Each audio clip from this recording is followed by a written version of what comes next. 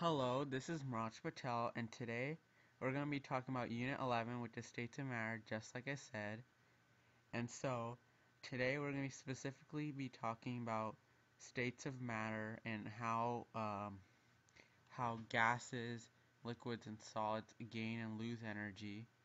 And then we're going to be talking about intermolecular forces, which are forces between different atoms. And it's abbreviated with IMAFs. And so here we have the first PowerPoint, which is all about states of matter. And so the main difference between each of the following phases you can see from the pictures. Notice how gases have so much space in the middle, liquids have a little bit less space but they can still move, and solids are tightly packed and they barely have anything touching. And so the main difference is between the phases is the distance between the particles. And so, like I just talked about, how gases have the most space while solids have barely any space in the middle. And this all has to do with two factors. And the factors are kinetic energy of the particles, so the speed, versus IMAFs, or intermolecular attractive forces between the particles, or the forces holding these together. And we'll talk more about this on the next PowerPoint, which we'll have in this video. And so, now we're going to be looking at kinetic molecular theory of gases. And so these are the five parts, or 5 parts of the theory that describe how gas particles move. And so the 5 parts are, first is that gas particles have a negligible volume, or pretty much mean that they have such a tiny volume that it's practically nothing. And it's practically nothing compared to the distance between. So pretty much gas has a lot of distance between the particles. And so as you can see that the distance between them is almost like 10 times as much as the size of the particle. And the second one is that they have negligible attractions because they're so far apart. So because we have so much distance that they don't even really attract to each other. So first one is that they have a lot of space compared to their size between them. And the second one says that they don't pretty much attract each other. And then the third part says that they are in constant random motion. So as you can see, the gases are just in no pattern at all. They're just moving around and bouncing around, and they just pretty much just hit things and hit each other or the wall. And then the fourth part says that they have perfectly elastic collisions, and we'll talk about what are elastic collisions and what are inelastic. So we have these two diagrams, elastic collisions and inelastic collisions. So an elastic collision is a collision where once the particle bounces, see, it comes back to the same point. So it pretty much, once it bounces, it has the same energy as it started with, and hence it comes back. But we have inelastic collisions, which happens when you bounce a ball. So when you bounce a ball, you bounce it, and then it comes back a little high, then bounces again, and a little lower, and then a little lower until it hits the floor. But gas particles are different, and so that they hit something, but they come back and bounce with the same amount of energy. So pretty much elastic is just like a rubber band. It just comes back to its original position. And then inelastic does not come back. So pretty much they do not lose energy when they bounce, or they don't transfer kinetic energy. And the second part is that gases, their average kinetic energy, or KE, is directly proportional to the temperature.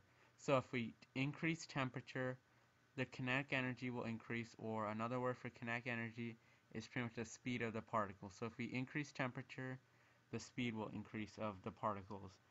And so while we're talking about temperature and speed and kinetic energy, here are the 3 scales of temperature: Kelvin, Celsius, and Fahrenheit. Kelvin starts at 0, which is when which is absolute zero, or when particles don't move. And then that's negative 460 degrees Fahrenheit. And it's also negative 270 degrees Kelvin. I mean, Celsius, sorry about that. Then we have 270 degrees Kelvin, which is the freezing of water, freezing point. And so 0 degrees Celsius and 32 degrees Fahrenheit. And then we have 212 degrees Fahrenheit, which is boiling of water, and then 100 degrees Celsius and 373. And so the conversion factor from Celsius to Kelvin is this. So we just pretty much add 273 to the degrees in Celsius, and that's how we get degrees Kelvin. And the unique thing about Kelvin is that at 0 degrees Kelvin, particles stop moving. So this is like the lowest temperature that atoms can move. So at 0, atoms stop moving. So they're just perfectly still. So that's unique about Kelvin. And so now we're going to compare the kinetic energy in space between solid, liquid, and gas. And so solids have very low kinetic energy, but they're still moving. So technically, solids are not at like not moving it, but they're still vibrating. Then liquids, the atoms are very tightly packed, but they can flow around each other like this. So notice how they're still moving back and forth a little bit. And they have a little more kinetic energy and they flow. And then gases have the highest kinetic energy and they expand to the size of the container. So that's the cool thing about gases. They expand to the size of the container. And the cool thing is that they're compressible. Because they have so much space in the middle, uh, we can crush them together, and so the space in the middle decreases, but it's still a gas. And so if you just think about, if you're compressing something, it's easier to compress a less densely packed object. So if you have, like, for example, if you have dirt, and if we're packing or compressing loosely packed dirt, it's so much easier to compress because there's a lot of air and space in the middle. But if we have densely like packed dirt, like if like a truck ran over your yard, the dirt underneath is very densely packed, so it's harder to even pack more or compress. So because gases have a lot of space, it's easy to compress, and that's why gases can be pressurized. So if you ever think about like car tires, gas is very tightly packed in there, and so that's what causes the tire to have a lot of pressure. And it's special, and it's only unique to gases because they have a lot of space in the middle. And so now we're going to be talking about phase changes. And so here we have solid, liquid, and gases. And then so the red arrows on the diagram are going to demonstrate or represent energy absorbed, and blue arrows represent energy released. So if energy is released, it loses energy. Energy absorbed means that it gains energy from the surroundings. And so here, melting, if we have a solid and it melts to a liquid, energy is absorbed. So the solid pretty much takes in some heat and it turns into a liquid. Then we have freezing, which is exact opposite. So we have a liquid, it's moving around, it has some energy, but it loses energy, so it heats up the surroundings and makes a solid. And then we have liquids turning to gases. That's again absorbing energy, so we have to heat up a liquid to make it a gas. And then gases, when they condense, they lose energy and it's released into the surroundings. And then same thing with solid to gas, that's known as sublimation if you haven't heard. And a unique thing is that not many element or compounds do this. And one common compound we breathe out every day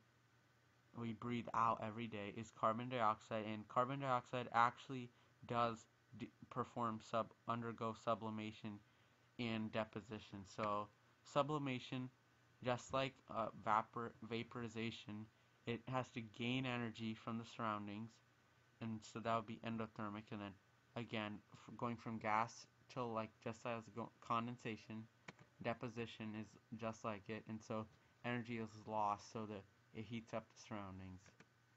And so now we're going to talk about specifically about each one. So if we're freezing something, the it's a liquid. It starts as a liquid and loses energy and becomes a solid. So here would be like the little formula for it. Liquid loses energy. So this is what this represents. So energy is given off and it forms a solid. And so it loses kinetic energy so that atoms or particles move slower and they stay more still. And then the exact opposite is for melting. So melting, we have a solid and it gains energy. So that's what represents these little arrows coming in. And then it turns into a liquid. And so this would be an example of endothermic reaction or a process because heat is coming in, and then liquid going to solid is exothermic because energy is being released. And here we have vaporization, and there's two different types. Vaporization is pretty much like sort of like boiling, so like liquids turning into gas. And so the first thing is that we have to know is that energy is definitely added into the system. So energy is added to a liquid and it forms a gas, and so it's definitely endothermic. And we have two different types, what I was talking about: evaporation and boiling. Evaporation, the important part is where it happens. So evaporation happens only on the surface. So here, notice how only water molecules are evaporating at the surface. And then boiling is when they vaporize at any part in the liquid. So it can be in the middle, it can be at the very bottom, on the sides. So boiling is when liquid turns to gas beneath the surface. So anywhere but the surface is when it's boiling. And so here we have another picture. So this is just to give you sort of like a visual. So we have energy entering. So the energy going into a liquid is represented by this little flame here. And then the it heats up the water and the water leaves, and it's now a gas. So when we boil water, the energy we give into it is from the flame or heat source. And then we have the opposite, which is condensation. And you know how if you have a cold cup of like lemonade and you leave it on your counter or table, and so eventually water will get on the sides, and this has to do with condensation. And so condensation is when gas gas turns into liquid, and has to do with losing kinetic energy. So pretty much the gas touches this ice, and so once it touches the ice, it gives off energy into the ice, and so the gas loses the energy, but the energy is still there, and it goes into the cup because it touched it, and pretty much it forms water on the side. And it's a common misconception because most people think that condensation is water leaking from inside, but it's not. It's just that the water vapor touches the glass and it loses energy, so it's exothermic reaction, and we're left with water. And so here's a quick question: is the water in the glass becoming cooler or warmer? So if the glass is in the center, I mean it's all cold, and the room is warm and there's condensation happening, this gas is warm. So when it touches something cold, the gas, I mean the water would get cold, and once it loses energy, the heat has to go somewhere, so the heat goes into the glass. So technically, in this, the glass is becoming warmer because of this heat transfer from hot to cold. Remember, heat is always transferred from, say it with me, hot to cold, hot to cold, hot, hot, hot to cold. And so here's a quick quiz to see what you learned. So according to kinetic molecular theory, gas particles A are attracted to each other, B are in constant random motion, C have the same kinetic energy, or D have significant volume. So, kinetic molecular theory is the theory that states that gas particles have 5 characteristics, and so let's just go back to them to see what they are.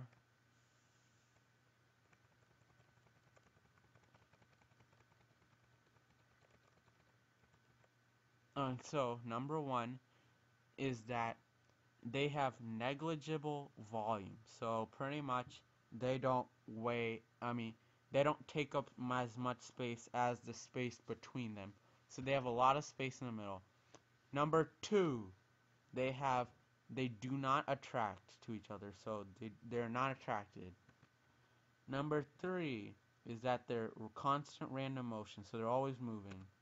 Four is that they have elastic collisions, so whatever they hit, they bounce off like this. So whatever they hit, they come back to where they were, so they don't lose energy when they bounce. Number five is that the average kinetic energy, or the speed of their motion, is directly proportional to temperature. So if we increase temperature, the gas particles move faster. And so those are the 5 characteristics. And so let's go back to this question. So according to kinetic molecular theory, gas particles, and so let's just go through all the answers and see which ones are false. So A, are attracted to each other. Kinetic molecular theory states that they aren't attracted to each other because they have so much space in the middle. So that's definitely false. So eliminate A, don't even look at it. And so let's look at B, are in constant random motion. That is correct because gas particles, like in the diagram, they're always moving and they're always just hitting random things. So they are in constant random motion. And if you had to, you could have looked at C and D and noticed that both of them are wrong because D says they have significant volume when gas particles do not have significant volume. So this is a trickster. And C doesn't make sense. They have same kinetic energy. That doesn't make sense at all. And then let's look at number 2. The average kinetic energy of the particles in a substance is directly proportional to A, the molar mass, B, density, C, temperature, or D, size. So if you remember the last principle, gases pretty much they move, or they have their speed relates to what? And we have a picture of thermometer, so that's a good clue. So just remember that gases, their speed of the particles has to do with temperature. So for example, if we have a high temperature, the gas particles will be moving fast. And if you have a low temperature, the gas particles will be moving slowly, like this. So always remember, temperature is energy in chemistry. So if there's a lot of heat or temperature, there's fast particles. If there's not much heat, then these are slow particles. And so, question 3, compared to liquids and solids, gases are easily compressible, or compressed, because the particles in a gas, A, are attracted to each other significantly, B, are spaced relatively far apart, C, are extremely small, or D, move in constant random motion. So remember my analogy of compressing a gas to like compressing uh, a spacey dirt. So like think about loose dirt. So it's easy to compress because there's a lot of space in the middle. So if you think about compressing dirt, it's very hard to compress dirt that's already been compressed because there's no more space. Same thing with gas particles. If there's a lot of space in the middle, it's easy to compress. And that's the same thing with gases. Gases, because they have a lot of space, they can be easily compressed, but liquids and solids, they are packed very tight. So that's why liquids and solids can't be compressed, but gases can, because they have tons of space. And so, what is negative 88 degrees Celsius in Kelvin? And so, here we have negative 88 degrees Celsius. And if you remember the formula, you just add 273 to whatever it is in Celsius to get it in Kelvin. So, if you think about it, subtract 88 from 273. And if you just used your approximation skills, you could have figured out that the answer must have been A, because these answers are so far apart. And if you think about it, if you subtract 73 from 273, you'll get 200. But if you and 88 is pretty close to 73, or subtracting, so it must not be far from 200. And the only answer close to 200 is this one right here. And so we have a cup of water right here. And so a process that will occur in this cup of water right here is evaporation, condensation, both of them, or none of them. So here we have a cup of water, and these are particles. And so which of the following is happening? So is evaporation happening? And if you look at the cup of water, evaporation is definitely happening, because notice how this particle moves up. And so definitely, and it's also happening on the surface. So that's definitely evaporation. Check right there. So evaporation must be in the answer. So it can't be B by itself or none of the above. So it's either A or C. And so now let's look at B and see if condensation is happening.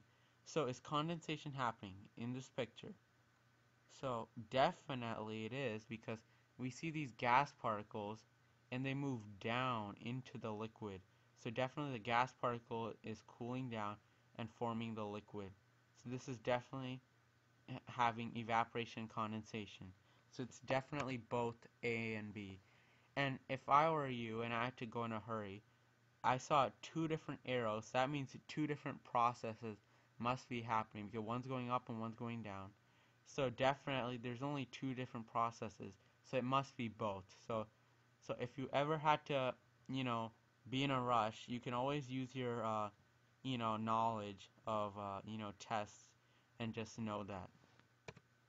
And so that is it for this PowerPoint. And so we have one more. And so here's the next PowerPoint, which is all about IMAFs. And so before we talk about IMAFs, we're going to talk about bonding in general. And so we have bonding, and it's divided into ionic and covalent bonding. Ionic bonding is like what we talked about way back in the day. And so ionic bonding is like bonding between two different, a metal and a nonmetal, and the electrons are transferred. So think of ionic as transferring electrons. Then there are covalent bonds, when different elements, they share electrons. And again, covalents are split into polar and nonpolar bonds. Polar bonds are caused by when electrons aren't shared equally, so one element sort of hogs a little bit more of the electrons than the other, and it causes slightly charging of the bonds, and that's what forms poles.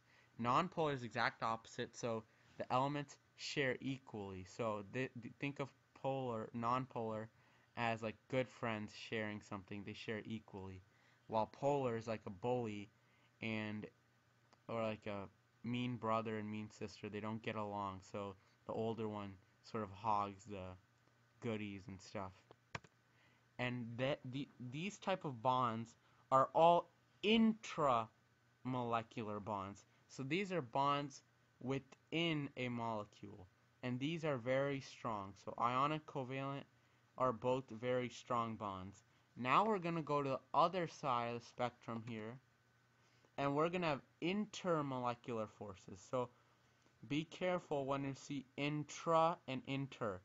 Intra is within a molecule, inter is between two molecules. And so here's a diagram to show you the difference between inter and intra.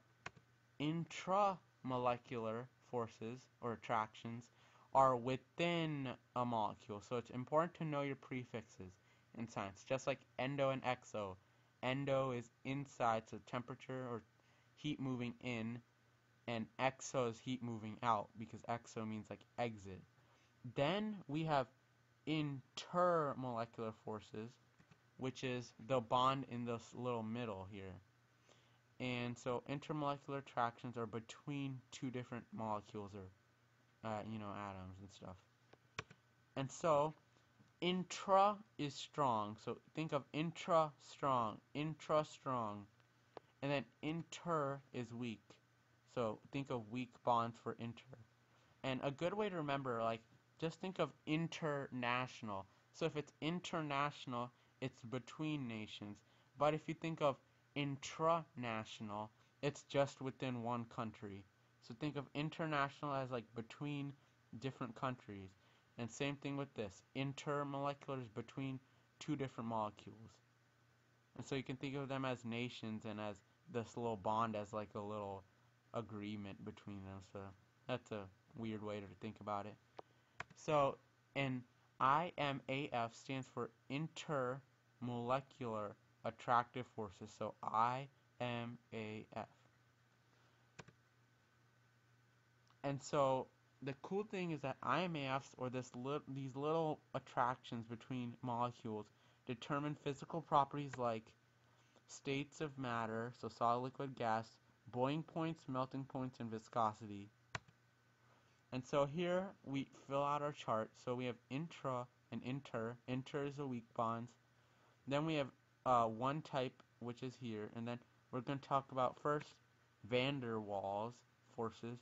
And van der Waals is just a name of a scientist who found these two bonds.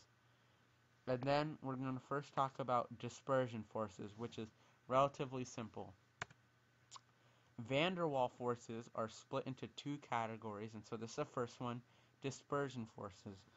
And here we have a model of an atom, and we're going to first talk about it and then define it. So here we have electrons, and notice how the electrons are always moving. You probably know that. Electrons are moving, and sometimes they move so that most of the electrons are on one side. So it forms a partial negative charge like this and partial positive. And we see this a lot in polar bonding. And so just like a polar bond, it forms two little semi-poles, I can call it. And so the the dispersion force is caused by temporary dipoles caused by motion of electrons. So these electrons sometimes are lucky and they move to one side, and so the atom or molecule becomes slightly positive and negative.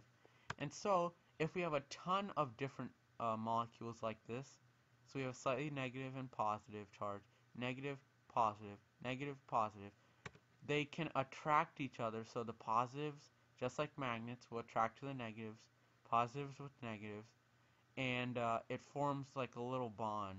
And so even though this bond is weak, it's something. So this is one of the IMAFs. And the cool part about this IMAF is that it is sort of free. So all molecules do this, no matter what the heck it is. All molecules have dispersion forces. But the bad part is that this is a pretty weak one because these electrons are moving. So once they move away, they're gone. So for example, if this electron just meets here every 1 second, it only happens for 1 second. So it has to be on they have to be on the same side for this to happen. And so that's the first van der Waals. Then we have the second one, which is dipole-dipole forces. And we talked a lot about dipoles in the polar bonding unit. And then we're going to talk about H-bonds. And so the last van der Waals is dipole-dipole, and dipoles, like we talked about, are those partial charges in polar molecules. And so dipole-dipole forces are caused by permanent dipoles from polar molecules. And so you know how molecules, in covalent bonds, they share electrons. So H shares with chlorine to form an octet. But the chlorine, we know, is more electronegative because and then it hogs all these electrons. So hydrogen has slightly less electrons than chlorine. And chlorine, because it took all the electrons, it becomes negative. Hydrogen is positive, same thing on this atom. And so just like the dispersion, the positive and negatives like to attract just like a magnet. And this forms a little bond, and it's called a dipole-dipole force. So this is the second type of IMAF. And so this bond is the second strongest. And then we have H bonds, which stand for hydrogen bonds, or hydrogen bonding. And so here we have a water molecule because we have H2 and then one oxygen. And notice how they're sharing electrons. And what is this called exactly? It's called a Lewis dot structure. We did this back in like maybe 2 units ago in covalent bonding. So these two different molecules, they're charged because this oxygen again hogs the sort of the electrons from the hydrogen, because hydrogen's a little weak, puny little kid, and then oxygen's a big bad bully. So oxygen takes in these electrons, and so it forms these little dipole moments. And so the positive and negatives like to attract, and this is called a hydrogen bond. When a hydrogen attracts to um, another substance's like negative anion. And so hydrogen bonds are caused by an electron deficient hydrogen atom bonded to an N over F, so think of NOF. So they're caused by electron deficient hydrogen atoms attraction or attracted to a very small, very electronegative N over F atom on a nearby molecule. So pretty much a hydrogen atom is bonded to an N over F. So in this case, hydrogen is bonded to oxygen. And so this hydrogen has electrons stolen by oxygen. And so this hydrogen wants to get with a negative oxygen of another molecule. So this is another molecule and this is one molecule. And so it likes to attract to negative things because the hydrogen's positive. And this only happens with nitrogen, oxygen, fluorine. So the hydrogen must be bonded with NO or F. So just think of NOF, NOF, NOF. Sounds pretty silly. And hydrogen bonds are the strongest IMAF, so that's pretty cool. And so the cool thing is that you can tell whether it'll form a hydrogen bond by looking at its Lewis dot structure. And so here are some compounds, and we're going to see whether they can form hydrogen bonds. And NH3 definitely can, because it has an N with the with the H, so nitrogen with hydrogen, so it's definitely a check. But this one can't because hydrogen's bonded with the sulfur. So is sulfur part of NO or F? Nope, it isn't. So sorry, sulfur, you can't form a hydrogen bond. And then let's look at carbon. So carbon is also definitely not part of NOF. NOF is like an elite group just for nitrogen, oxygen, fluorine. So carbon is also kicked out. And this one, at first, it tricked me. But this one, even though it has a hydrogen and fluorine, if we look at the Lewis dot structure, the carbon is bonded to fluorine. So if carbon is bonded to fluorine, it can't form a hydrogen bond because hydrogen must be bonded to fluorine. So even though this looks like it might form a hydrogen bond, we have to draw the Lewis dot structure to figure it out. So this one is not a hydrogen bonding molecule, but this one is definitely, because H can only bond to F in this one. So it's definitely NO or F. And then this one also forms a hydrogen bond because H is bonded to O, NO or F. And so it's always important, if you don't know, like if there's like multiple possibilities that they can bond to, we have to draw the Lewis dot structure to make sure. And so here are special properties of water caused by the strong IMAFs, or hydrogen bonding. And one is that they form a higher boiling point. So pretty much because water is attracted to itself, so water loves itself, it doesn't want to let go or turn into a liquid, because when water is a gas, it's not attracted. Remember, gases don't attract to each other. So they want to stay together and they want to stay as a liquid. And they have a high surface tension, or pretty much they can hold some weight because of the water attraction. So because of these little attractions to water molecules, these little bonds can end up holding these little insects, or these like water walking animals, because of these tight bonds. And so that's why little insects can like walk on water.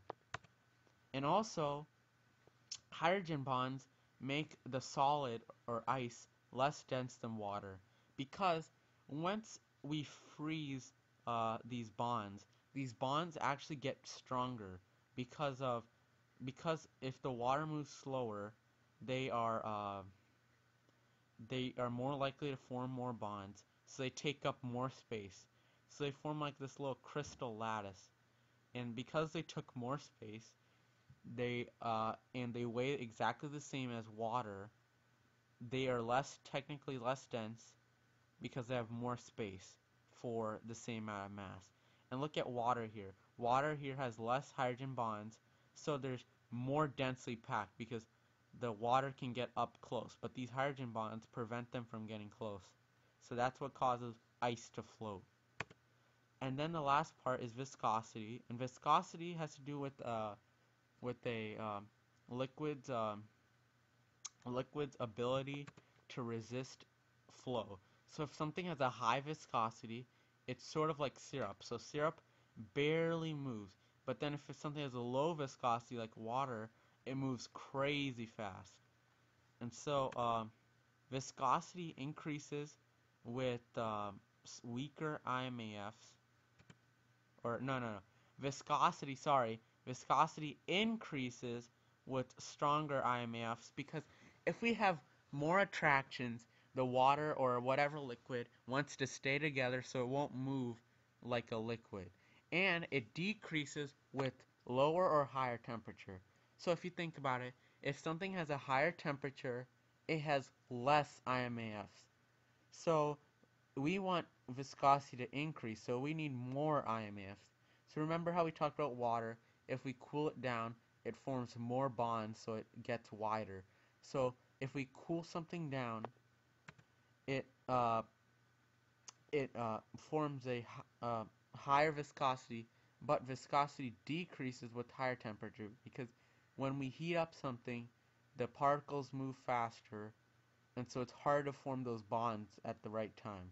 So viscosity increases with more bonds because they want to stay together, and decreases when we have higher temperature because we have less of these IMAFs and the particles are moving faster, so they can move more liquidy. So that is why if you warm up syrup, it'll move much faster than if it's cold. So notice how like cold syrup moves very slowly, but hot syrup moves super fast like this. And so now we're going to rate the bonds in order from weakest to strongest. So we sort of talked about this. So we have dispersion forces, which are caused by temporary dipoles. And so pretty much dispersion forces are very weak, because if these electrons just move a little bit like all the time, they're always moving, then this whole thing won't work. And so dispersion forces is super weak. Then we have dipole-dipole moments, which are caused by polar molecules, and they're always positive or negative, so there's no worrying about if these electrons move. And so these are somewhat stronger than dispersion, but the strongest is definitely hydrogen bonding, because hydrogen bonds, the hydrogens are the same size as nitrogen, oxygen, or fluorine, and so they have a very strong bond. And remember, hydrogen always has to be bonded with NO or F, and hydrogen can't be not bonded. It has to be bonded with these three elements. And so here's a quick quiz to see what you learned. Which of the following IMAFs is caused by a motion of electrons? Polar bonds, dispersion forces, dipole-dipole, and hydrogen bonds. And so we sort of talked about this, so I'm sure most of you know that dispersion forces is what is caused by the movement of electrons.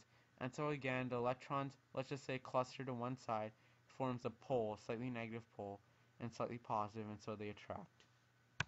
Then we have question 2, which of the following bond types is the strongest bond? And so is it dipole-dipole, dispersion, covalent bonds, or hydrogen bonds? And so This one says, which of the following bond types is the strongest? Not necessarily IMAF. So we can include covalent bonds. And we talked about intra and inter. Inter are the IMAF. So like dipole-dipole, dispersion, hydrogen bonds. Those are all inter. And if you remember, intermolecular bonds are very weak. So a covalent bond must be an intramolecular bond because it connects atoms within a molecule. So definitely covalent bonds is the strongest type of bond.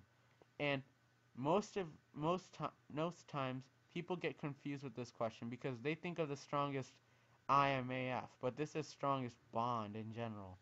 So hydrogen bonds is the strongest IMAF, but it's not as strong as covalent bonds, which are super strong. They're in like a different league compared to these IMAFs. These IMAFs are a little puny, like they're part of like the weak league, and then covalent bonds are part of like the major leagues. And then here we have question 3. Molecules have hydrogen bondings when a hydrogen atom A is attracted to other ions, B affected by the motion of electrons, C shared with electron pairs, D bonded to N or F and attracted to a very small electronegative atom on a neighboring molecule. And remember, hydrogen bonds can only happen with N or F, and the only answer that says that is D. So just by knowing a little part about hydrogen bonds, you can just jump to D. And even if you did look at D, it seems correct. And often on tests, the very long answers are like usually true, unless a very short answer says the same exact thing, because these very long answers sort of like describe it in detail, and you can sort of tell that's the correct answer. So just as a little tip, at least on teacher tests, very long answers are most descriptive, and if they're correct, they're usually it. And so hydrogen bonds are in fact do bond with N or F, and they're attracted to a very electronegative atom on another molecule. And so which of the following is caused by H bonding in water? A. Low density, B. Electric tension, C. Higher boiling point, or D. Dispersion forces. And let's just go through each one and talk about it. So low density is definitely caused, but this is in ice, not in water. In water, hydrogen bonds do what? They don't make it lower density. That's what happens when you freeze water. Electrical tension, we didn't even talk about electricity. So get the heck out of here, electrical. So A and B are definitely out. C is in fact correct because if we have H bonding or attractions between water, the water wants to stay together and it doesn't want to boil, so it will have a higher boiling point because they have to break these bonds. And dispersion forces is just an IMAF, and so this is not caused by H bonding. H bonding is a totally different thing. So the correct answer is C. And so which of the following processes shows the breaking of intermolecular attractions? So is it first one, H2O to H2O from solid to liquid, Fe2O3 as a solid to 2Fe and 3O2, F2 to as a gas to 2Fs as a gas, or NH3 liquid to 3H2 gas and 2 to gas. And so intermolecular forces are attractions between different molecules. And so intermolecular forces have nothing to do with chemical formulas. So all of the chemical reactions or all the answers where the chemical changed from this to something else are wrong. So B and D are definitely chemical reactions. These would be examples of decomposition reactions because we have one product and reactant breaks up into two products. So this is wrong, that's wrong. But C is also wrong because we broke a F2 into two separate Fs. So we broke a bond inside the molecule. But A is correct because we have the same exact molecule, but we just broke the bonds in the middle because solids have so many more bonds in the middle, and then we heated it up and broke it so it formed a liquid. So we broke up those intermolecular forces holding it together. And so that is it for today. So today we talked about states of matter and how atoms or molecules, they change states of matter by gaining or losing heat. And so remember, solid to liquid, you gain heat because you melted, so you got more energy. Liquid to gas is also gaining heat, and also solid to gas is also gaining heat. So those will be example of endothermic reactions because they gained heat, and the opposite is true for like gas to liquid. That's exothermic or condensation. So is uh, freezing because you have to release heat, and same thing as gas to solid. So those are endo and exothermic. So exothermics, remember, is heat being released. Endothermics, heat being absorbed. And so then we talked about IMAF. So we have three types of bonds. Hydrogen bonding, which is with N, O, or F, and the atoms have to be polar. So just remember NO or F with hydrogen forms hydrogen bonds with other molecules. And then there's dispersion forces, which are the weakest type. So remember, dispersion, weak.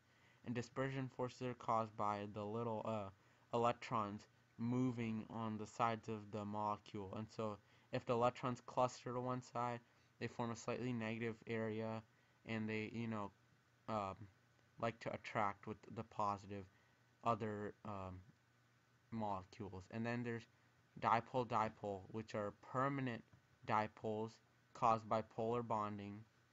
And so, like just like in this picture, you have these little dipoles forming, and so they like to bond. And so just remember your three types of IMAFs, and remember that they are very weak because they attract different atoms. And so the next video is going to be all about calorimetry, and phase change diagrams. So until next time, until next time, I'll see you later, and I hope you have a good day.